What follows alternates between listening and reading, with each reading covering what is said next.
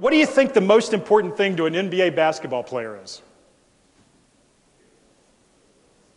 No, what do you... Cha-ching, baby. What do you think the most important thing to an NBA... How many of you think money? How many of you think it's something else? What else would it be? Winning? Winning a championship? Okay. All right. Well, here's an interesting fact for you. NBA teams win 20% more games at home than they do on the road. And why is that? You know, theoretically, the court's the same, the officials are the same. Why do they win more games at home? What do we call it? The home court advantage. They get to sleep in their own bed. Okay? So let me ask you this question. How many of the people in your workplace feel like they're playing at home or they're playing away?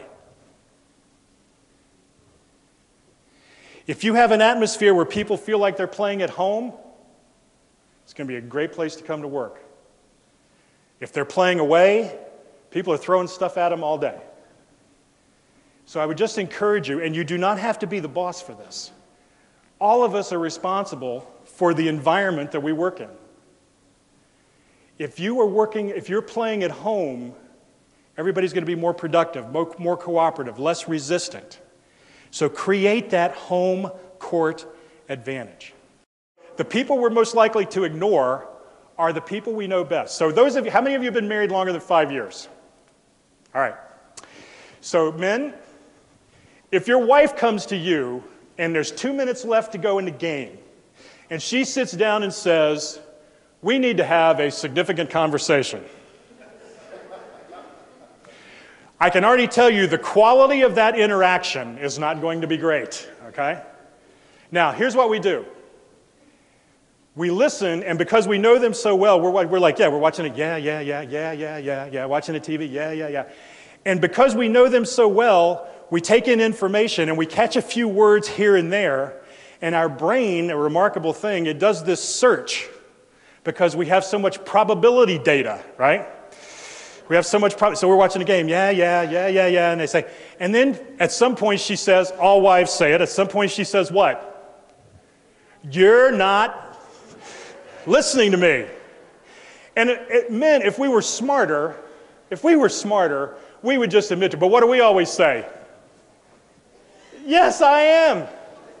Yes, I am." And then she says what? "What did I say?" See? You've lived this, right? What did I say? So then your brain starts, the probability data. Well, I caught this word, and you're saying, well, what you said is, and then you use her eyes as a servo mechanism, right? So you're like, what you said is, and if her eyes get really small, you're like, wrong info. Okay? But the people we ignore most are the people we know best. This includes the people we work with. This includes the customers you interact with frequently. The other phrase is, "I'll have to." Who wants to work with somebody who says, well, I'll have to get the information for you. I'll have to call accounting. I'll have to go to... How about "I'd like to"? "I'll be happy to." Because the customer is not just hearing that. Who else is hearing it? You. You could say, "I'll have to do this. I'll have to go in there. I'll have to go somewhere. I don't like my job. I hate my customers. I don't like coming to work every day." You're also hearing this communication that goes on. So replace, and when you try to do this, you're going to find out how difficult it is. Replace "I'll have to" with "I'll be happy to." "I'll be glad to." "I'll find the information." And then what's the thing that we don't do that we need to do? Follow up and follow through. Follow up and follow through. Now, we need to be teaching those who deal directly with our external customers these skills. And we've just hit on some very broad, basic, general skills. But if you just start there, replace "I'll have to." Don't say policy. Okay? Just a few things can make the biggest difference.